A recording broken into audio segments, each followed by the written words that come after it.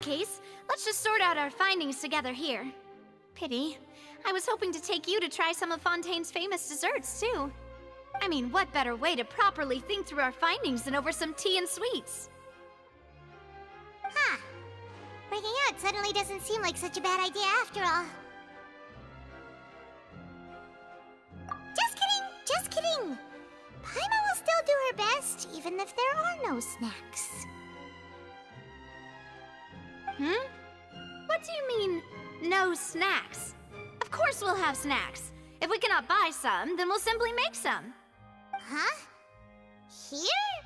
But how? Understood, Demoiselle. Everyone, please come with me.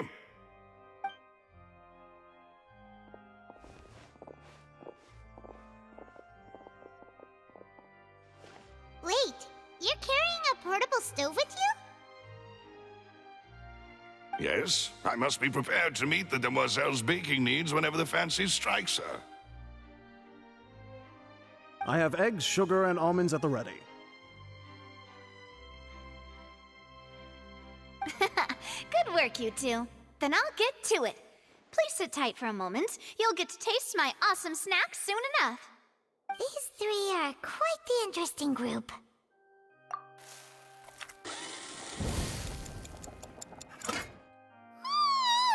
And Paimon thought it smelled good while it was still in the oven! Oh, it's even better now. Paimon can't stop drooling. From the way you had these two guys carrying all that stuff around, Paimon thought you'd have them do more during the baking process. But you ended up doing the entire thing by yourself! Beating the egg whites, grinding almonds, everything! I was applauding. And I was giving encouraging smiles. Paimon was just thinking, aren't you worried about getting your fancy dress dirty beating egg whites and baking like this?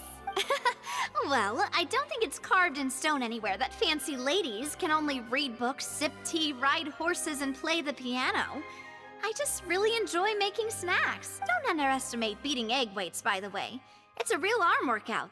You also need to beat them to just the right consistency, or your macarons will crack. Anyway, give these a try, fresh out of the oven. There's 3 for each of us. Only 3? Well, eating too many sweet treats might send all that sugar to your head. You wouldn't be able to think clearly about the case on a sugar rush, would you? Tea is ready to be served as well. This is Demoiselle's favorite, strong black tea with a floral fragrance that clears the mind and lifts the spirit. No need for concern, I'm merely doing as I should.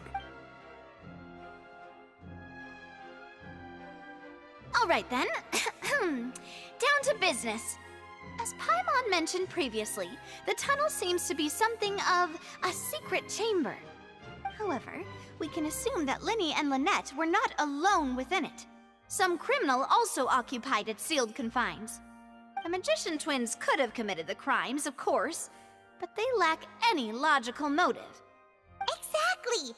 Why would they do such a thing right when everyone was watching? The flower vase and the thud we heard during the performance could indicate some altercation between Halsey and the criminal in the tunnel, resulting in the shattering of the vase, the discarding of her clothes, and her abduction. Perhaps the criminal thought that since she was chosen from the crowd, she would be too easy to identify if she was still wearing the same clothes. Paimon thinks that makes sense, but the real trouble is...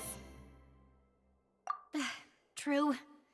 None of the clues we found thus far support the existence of this third person, but the only people left to consider are both technically victims, whether it's the missing girl, Halsey, or poor Cowell. Huh. Could Halsey have secretly made modifications to the magic props in order to murder Cowell before making her escape? That's right.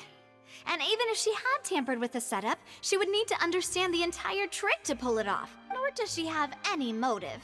The guards said that she has never had any dealings with the Magic Troop's members. Were we not thorough enough in our search?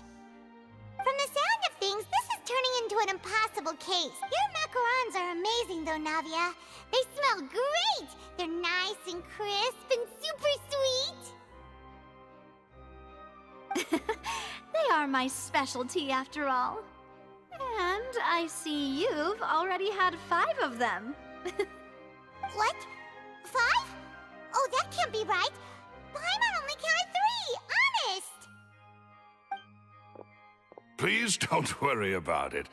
At my age, a few less sweets might actually be a good thing.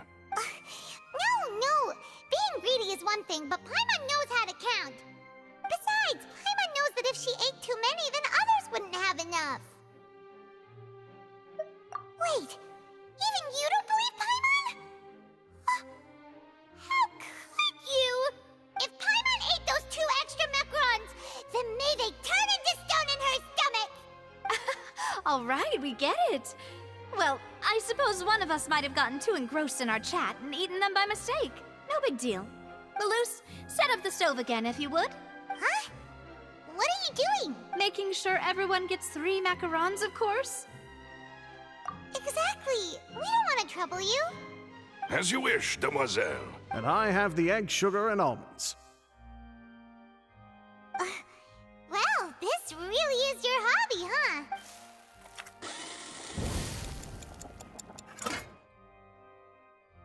Well, that's it for snack time. I'm going to have another look around the area. I don't know what we're looking for yet, but we've still got some time. As attorneys, I suggest the 2 of you think the case over again. It would be awkward if you got all tongue-tied on stage during the trial. Alright, thanks for your help, and for the snacks. It was nothing. A small task for the Spina di Rosula. Silver, Malus, it's time to go. I'll be back if I find anything new.